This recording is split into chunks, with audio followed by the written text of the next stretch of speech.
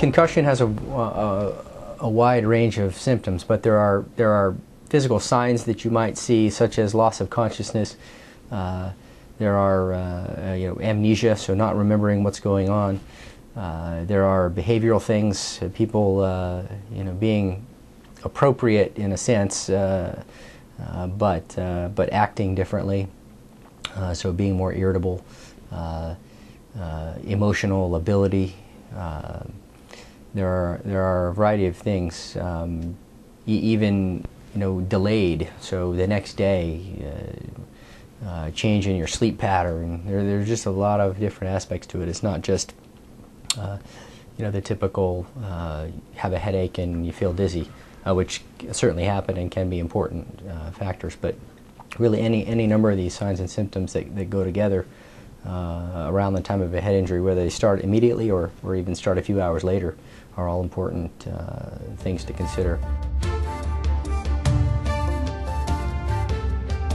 That people ought not return to the activity, whether it's that day or in a week, if their symptoms haven't fully resolved and they've passed some sort of test. So we tend to get people back into activities now in a graded or stepwise fashion. So there'll be some sort of tests that you have to pass to see if you're okay to go back to that same activity where you got injured.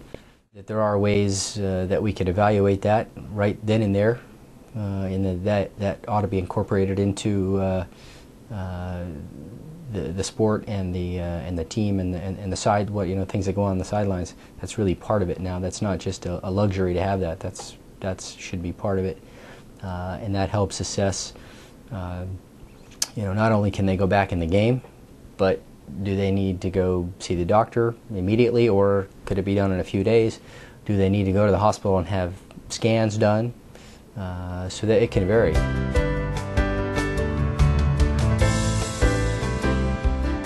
That a concussion is something that can happen again, and if it happens repeatedly, you can be at higher risk of permanent damage.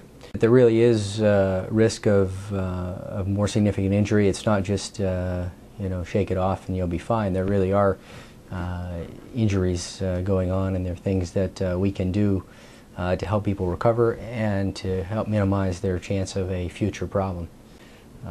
So just I think education is a big part of it, and then hopefully on an organized level there'll be people there that are doing the appropriate things.